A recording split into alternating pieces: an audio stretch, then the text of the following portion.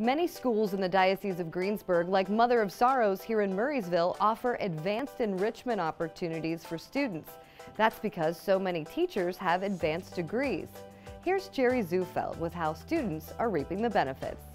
I have a master's degree in instructional design with technologies enhanced learning from Seton Hill, and I have a second master's degree in reading education from Edinburgh University.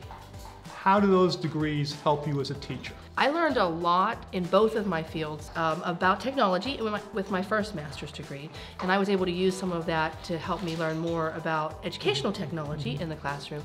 And then in reading, which is a passion of mine, I was able to take that and use it to learn about new strategies that I could apply to my classroom and help my students. The doctorate in instructional management and leadership has helped so many ways. I've learned so many different pedagogies to work with students at all levels of learning and emotional spectrums. I feel like I'm equipped to meet them when they come to me with any challenge. I absolutely fell in love with the warmth that I feel here. The faculty is amazing, and the children are they're genuine and caring and wonderful individuals. I care about them so much.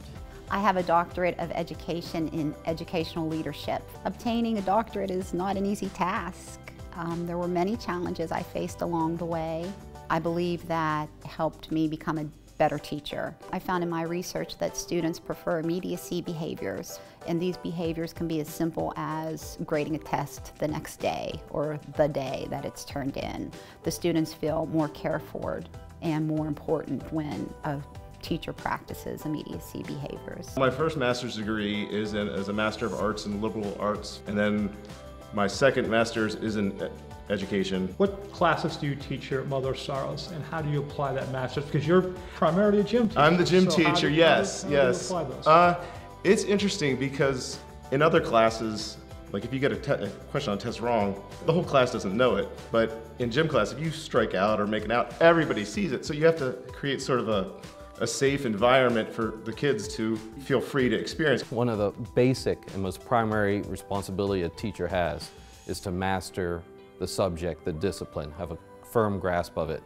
In order to fulfill that requirement, I studied as much as possible. I wanted to learn as much as possible so that I could best serve the needs of the students.